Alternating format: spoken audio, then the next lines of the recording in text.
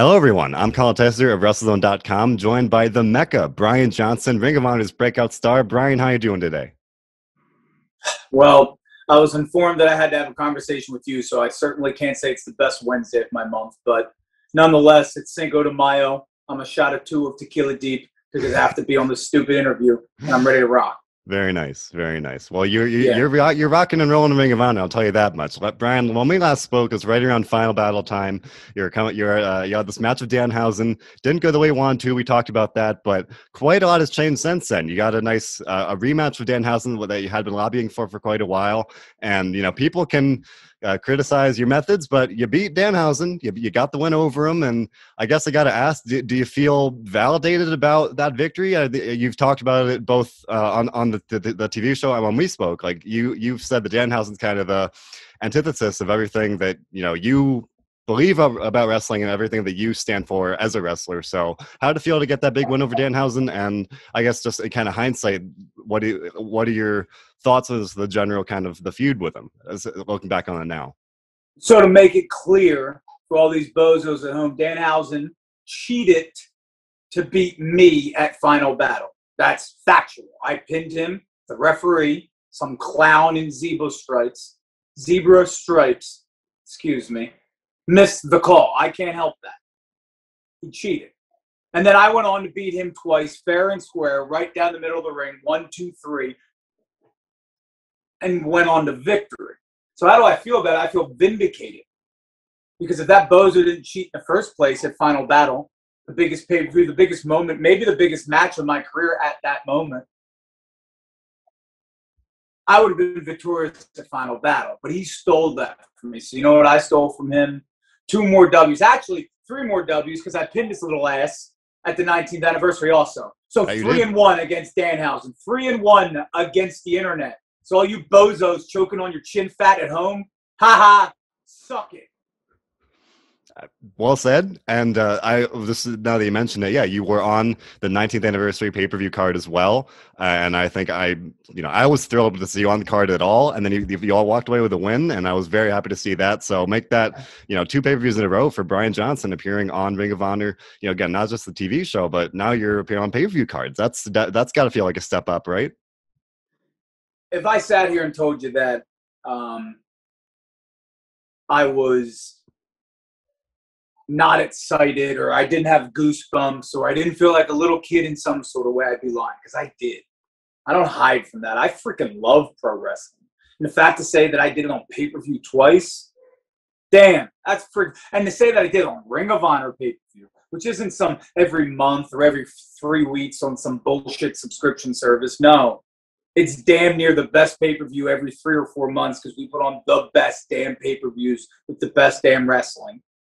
To say that I was on their pay-per-view,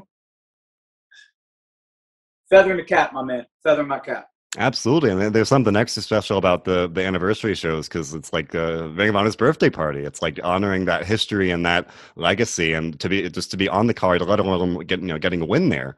It's got to feel good. I'm shocked that you would know about birthday parties being celebrations. You look like the kid that most kids wouldn't have showed up to the birthday party at. But yeah, nonetheless, birthday parties here at Ring of Honor are a big deal. I mean, if you can't get behind that Ring of Honor is the best wrestler on the planet, you don't know wrestling. Look at every major company. They are lined with our legacy. We are the best wrestling. And they can all say that they are the best. No, they picked our talent. It's true. And we just line the legacy of pro wrestling. So to be on the 19th anniversary was badass. But specifically, they started the show with me. Why? Because they knew they needed to start off with a bang, right, my man? And that bang was me put my foot in Danhausen's ass. That it was. And I think that was, like, we were just talking about the feud of Danhausen. That was a fun way to open the show, even though it was a multi-man match. Just to have that kind of, that story there was a very fun way to open the show. And like I said, I was thrilled to see pick up the win. And now, you're rolling in 2021. You beat Danhausen, in that in that 4-way match. You beat Danhausen again in that rematch, and then this past week you beat Ryan Mooney on week by week. So you're on fire right now. 4-1. 4-1. I'm 4-1 in 2021. When's it going to start paying off? I guess if this is the payoff, I get interviewed by you. Geez, maybe I don't want to get paid off.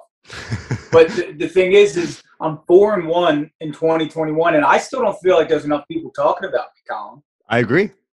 Like, I think internet wrestling has their favorites for sure, and there's definitely bigger stories that come up. I'm not an idiot to that. But the fact that my name isn't on the tip of people's tongue right now either means they don't have a pulse or they're not watching Ring of Honor.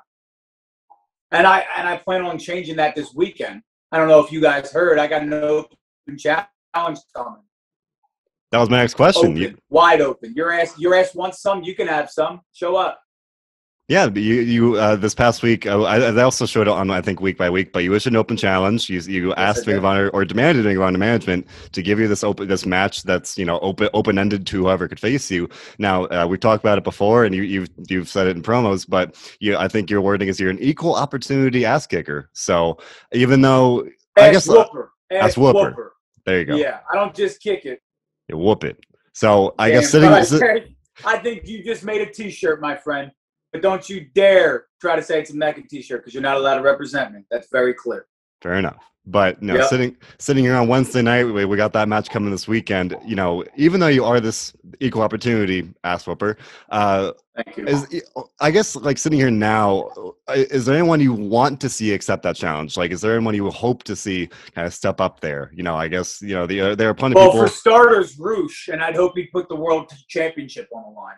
Then I'd probably say John Gresham, and I'd hope he put the Pure Championship on the line. Then Tony Deppen, and put the TV title on the line. So any one of them would be a great one of the three. That's in no order. I guess since I'm technically in third in line for the TV championship, I'd love to smack around Tony Deppen. Speaking about internet fans and the choking on net fact, man, they all love that Tony Deppen. He's one of the biggest dorks I've ever ran into in my life. Seriously. Like, I understand he's tenacious and he wrestles hard and, like, does all this shit for his family. Yeah, great, man. And, like, in ways that's respectful, but, like, he's a total dork. He definitely got picked on his whole life, and he's just, like, trying to take it out. And I understand he got lucky. He beat Tracy Williams. He should be proud of himself. Tracy Williams is a fine competitor. But if I get in the ring with Tony Deppen, I'm going to beat him 3 times this Sunday, and I'm going to be the television champion. So I hope he answers the call. It's obviously fair to hope that, you know, a champion will step up like that, and maybe they will. But you mentioned these championship, the championship pursuit, and you did face Dragon Lee. I think that was back in March or so, and unfortunately came up on the short end of that. But where do you see? I mean, you just mentioned that you're hoping to face any one of the champions, but, you know, do you see yourself really kind of narrowing that focus kind of beyond this open challenge? Like, you've got the Pure division, you've got the TV division, and potentially the world title as well. Like, where do you see yourself kind of going, at least in the short-term future? Short term, I'm going to be a Ring of Honor television champion. I am third in the rankings, and the only reason I'm not 2 or 1 is because the 3 guys above me are hot potatoing it all around. Well, listen, if they want to pass off the carbohydrates, I got no problem putting them in my back pocket. I will take the hot potato and run all the way back to the supermarket, return it, and shove it up some guy's behind. Because I want to be the Ring of Honor television champion. Those guys want to worry about faction warfare and all that crap. I don't need no faction. You see, I don't have any friends. I'm not in some stupid group because I need to watch my back. I have 2 eyes. They're right here. And they're staring down the pike of the television championship. And if people don't realize that, they will soon enough. I don't care if it's Tracy, Tony, Dragon Lee again. Shit. If Dragon Lee was honest and was speaking English on here, he'd tell you I was the closest he's been to losing that damn title since he got it. He was scared. I took the beating to him from the moment it started. It's true. It's true. So, you know, whoever it may be, I'm sure that, you know, sooner rather than later, you will get another shot, presumably at the TV title. Obviously, you know, you're doing great things right now. Like you said, 4-1, and now you got this open challenge, and whoever answers it, you know, with riding that momentum, you've got to think that. And let me be clear. I'm sorry to cut. No, I'm not really sorry. I want to make this clear. This open challenge isn't just Ring of Honor. I'm calling anybody out. You see other companies having guys show up from different shows all the time. You see other companies picking people that you wouldn't expect from an independent company coming up and getting an opportunity. I legitimately believe, in my heart of hearts, I know that I am one of the best damn professional wrestlers on planet Earth. Period, bar none. And when I speak, if you ain't brain dead, you listen, because I'm the best damn talker there is in professional wrestling. So I'm opening up an entire ring, the best ring for professional wrestling, to any jackass on the planet. Now, whether you wrestle Wednesday night, Tuesday night, Monday night, Friday night, you sleep in your car to make Saturdays and Sunday night work, I don't give a damn. I'm better than you, 100%, and I'll prove it. And at the end, everyone will know one name, MECCA, the Mecca Brian Johnson. I mean, you took it there, so I got to ask, if the Open Challenge is really open like that, is there anybody beyond Ring of Honor's walls that you kind of have your, if not your sights set on that you would, like I asked earlier about Ring of Honor competitors? What do you want anyone to kind of, again, beyond Ring of Honor to potentially accept that? Because I'd been looking at it like, admittedly a little closed-mindedly, where I thought it would be kind of exclusive to Ring of Honor. But if you're saying it's really open like that, do you have somebody, like, again, listen, hoping to face? I don't know who I'm allowed or not allowed to say, but I don't really give a damn. They're putting this on for me to say what I want. So how about Samoa Joe? I hear he's free lately. I heard he doesn't have much going on. Things are opened up, huh? What if he was around? Or what if one of those bozos from Wednesday night showed up and came back and got the tail stuck between their legs? It's true. I'm not going to say specific names or hear that. They know who I am. I know they're hearing me. Slowly but surely, they're all listening. Anybody wants it, come get some. Yeah. And I guess you just mentioned Samoa Joe. When you were giving the promo about the Open Challenge, you were basically saying that Ring of Honor's got all these great names. It's got that, and we were talking about earlier. It's got that great lineage of these real stars that have gone on to do great things elsewhere as well. Still doing great things. Absolutely, of course. You just said Samoa Joe. Some of the best things in wrestling. Period. Right.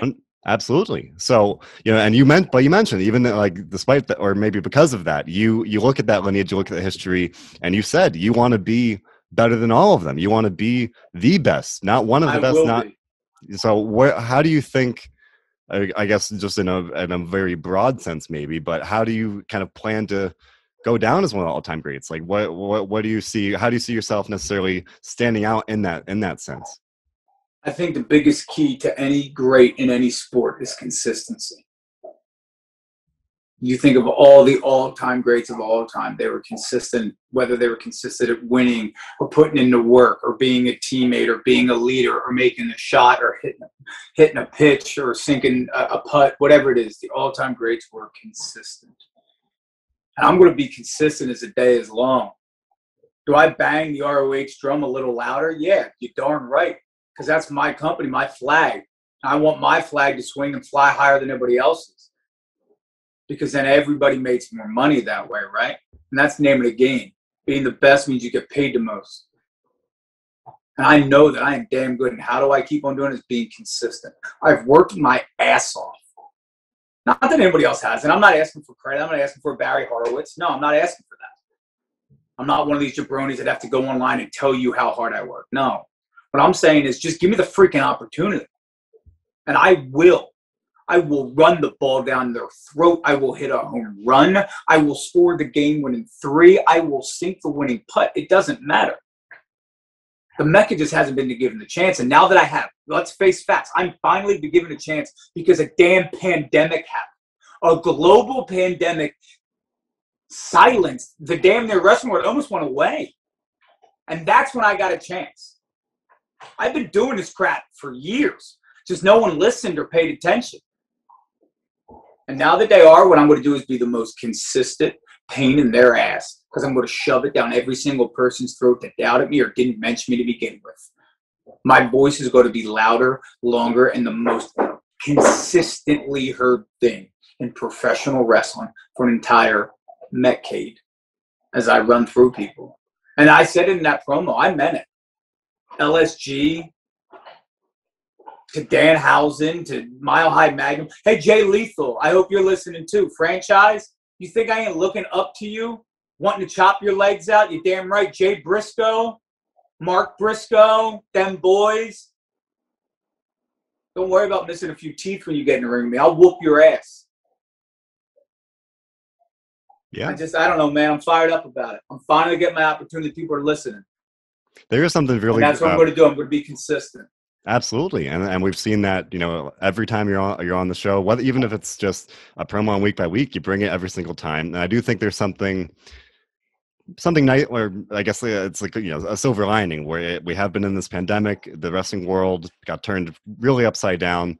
But for me, at least, more than really anybody I can think of off the top of my head, of people that like really were under the radar, kind of unheralded before the pandemic, you've really been this like bright star that's really like shined in this increased opportunity. So even now, that in some senses the world's returning to some semblance of normalcy, there's no going back, right? Like you have gotten this opportunity, you've made this name for yourself, especially if you compare it to where you were, if we say, let's say 2 years ago, before the pandemic whatsoever. There's no going back. So it is very exciting to see, where you could even go from here. For this weekend and the Open Challenge, and then even beyond that, there's something kind of I don't know. There's something pretty powerful. And that Open Challenge doesn't, I hope people realize I'm dead serious when I say anybody anywhere can get it.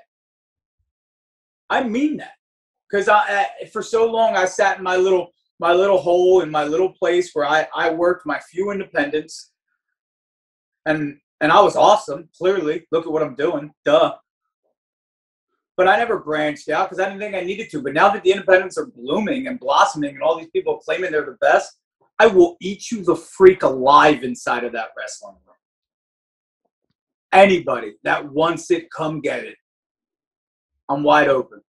Yeah, and I'm looking forward to seeing who does step up. But now that you have mentioned it, especially we can this Open Challenge as an example. But you mentioned other shows, people popping up on different things, and we're seeing at least some hint that Ring of Honor might be going in that direction as well. Yeah, Rocky Romero appeared on the show and teased that he wants to, I guess, to use the cliche, open the forbidden door for Ring of Honor as well. What would you think of that potentially happening at some point, of this collaboration or more people kind of beyond Ring of Honor's borders coming in? I think any sort of eyes, or any sort of talent, I should say, that puts more eyes on Ring of Honor or on professional wrestling, I'm all for it. I don't care what company you're from. If people are scared of it because they're scared of the competition, then you don't need to be here. You'll get eaten alive by sharks. That's fine. I don't mind. See it. If it's competition that I want, it's competition that I'll get. Any company in the world. If it's New Japan, they obviously got a roster of just super talented dudes. Some of which I've met maybe a few times in passing when we were previously working together. Some of which I've never met. And most of them seem to be, no offense, the New Japan guys, they're kind of assholes. Like, no one really likes them. Most of them seem that way. So, like, I'd love to slap the crap out of any of them, top to bottom. David Finlay kind of annoys me, but anybody really, yeah. Yeah, and speaking of just some, we're talking about that interaction, someone that you would want to be facing. I do have to ask, I think it was during the Danhausen match, Mark Briscoe was on commentary, and he had a little bit of a stare down, and I couldn't help but wonder, like, is that something like? You couldn't wonder where Mark was staring because his eyes were crossed and he sees four of me? Is that what you were about to say? I'm sorry. Pretty, and not so many words, but essentially. Oh man, okay, yeah. Well, listen, if Mark wants to look at the Mecca, he doesn't have to look too long. I know who Mark Briscoe is. See, people think that I'm just this like disrespectful punk that doesn't understand what I'm doing. No, Mark Briscoe is an 11-time, 12-time World Tag Team Champion. He's from the Briscoe family, the legitimate baddest of asses Briscoe family. And I realize that he's as bad as they come. You can't start a Hall of Fame. You can't mention Ring of Honor without mentioning Briscoe. So I know what I'm barking at when I look at Mark Briscoe, but I also know that he's a dog that's way past his age. He's way past his prime. I could say the cliche, I got to take him out behind the cellar and put him to sleep. No, I don't want to do that. What I want to do is slap the mother around and let him know that there's a new owner at this place. Then he can go fetch me a beer and shit outside while I put my feet up. Mark Briscoe, you and your brother, you are bad men that have a lineage here that I plan on surpassing, but I haven't yet. But right now, you got to realize that the time has come for a mecha locomotive to shoot past you. So your little farm and your chickens, sorry, I'm running right by you. Yeah, and like I said, we've been seeing that lately because you have been on a roll. And if Mark doesn't like it, Mark knows where to find me. That he does. You know, you work at the same place, so you know. Obviously, if he does want to face it, you're not hard to find. So, I guess in closing here, you know, and I meant to ask this earlier, but obviously, you and I did speak around Final Battle time. A lot has changed since then. You're absolutely on a roll. But what would you say has maybe changed for what? How's Brian Johnson different now compared to even just last December? Like now you are getting more opportunities. Now that you are on this winning streak. I remember when we last spoke, you said you wanted to start stringing together victories, and it wasn't working out, but now they are. So what's changed? It's consistency and self-awareness. I realized that I was doing the right things, but I wasn't getting the results that I wanted. And you just got to change little things. You got to watch your game and stay on top of it. So many guys are pro wrestlers because they want to say they're pro wrestlers, they want to put in the actual work, and they want to go online and talk about how hard they work, but really they're just lazy pieces of trash, just like they've always been. What's happening with me is just consistency pays off. Consistency and hard work. And keeping my nose to the goddamn road. And I'd be lying if I said I wasn't lucky enough to have it. In a way, I don't want to say lucky, but this pandemic gave people a chance to start listening. Because I didn't think if you pick up a win against Ryan Mooney, I've done that before in Future of Honor, it didn't catapult me. I beat Ryan Mooney, and now I got an open challenge, and who knows who else would answer. And you're interviewing me. You know what I mean? Like, I really think that having these sit-downs and getting my voice out there and letting people hear what I got to say has been such a big key in having this. Even when we talked at Final Battle, we had just come back in September, which I wasn't in the Pure Rules tournament. Way to go, jackass management of Ring of Honor. I wasn't in it. Can you imagine that? They picked 16 guys to try to entertain you people. You didn't pick me, you idiots. Anyway, and then after that, I had a few sit-downs here and there, and yeah, it was cooking right away. Dak, Dalton, right? But losses. Danhausen, Triple D's. Damn, I've never seen Triple D's I didn't like till then. But then you get refocused and you stay consistent, like I said. Consistency and hard work. And it pays off. It has. And we really are seeing that. And, you know, we will see that whoever does answer the open challenge this weekend, you've got to think that, you know, the momentum is on your side. So I'll be rooting for you, and I'm looking forward to watching that this weekend. Don't root for me. I don't need you hopping on the bandwagon. Hey, to be fair, I was rooting for you like from the first time I saw you on TV, because I know I saw something in you when you the first time you cut a promo. I was like, this guy's got something, and I've been thankfully proven right. I will say that, and I really do. Don, I believe you are correct based off of some Twitter proof. So I'll give you a little bit of break there. I appreciate it. Don't go ruining my reputation. Don't show anybody what you look like. If you're gonna be a fan of me, you stay on the radio, kid. Fair enough.